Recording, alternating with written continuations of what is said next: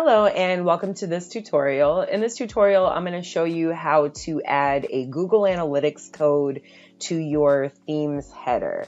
Now, typically when you are adding code into theme files, you do want to use some sort of a code editor. The reason for that is because it's easier to, like undo and, save and, just kind of revert as needed. But, in this case, we're just going to use the theme editor that is in the WordPress dashboard. So first, I am going to show you where to get your Google Analytics code. You do have to create a Google Analytics account. And once this account is created, you can go to tracking info and tracking code, and then you can just copy this code right here. And there you have it. You got it right there. So now I'm just going to go back to my dashboard, and now I'm going to add it to my themes header. So we're going to go to Appearance, and we're going to go to Theme Editor. So usually when you go into the theme editor, it drops you into the style sheet as the first file. So we need to find the theme header file. So here it is right here. It's header.php. We're going to click on this one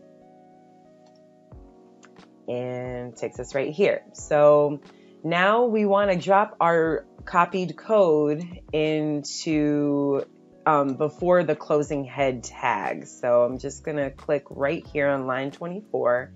Just press enter. Just get that right there and paste it like so. And I'm just going to go ahead and update the file, and that's it. Now we do want to make sure that it is there. So I'm going to go to the site, and I am going to view the page source, and I'm going to kind of scroll just to make sure that it is in here, and here it is right here. So I know that it's correctly installed. I know that once Google picks up more, like analytics, if you will, that I'll have more tracking information within this account. So, but for now, this is the first time I'm adding it, so it does take a while.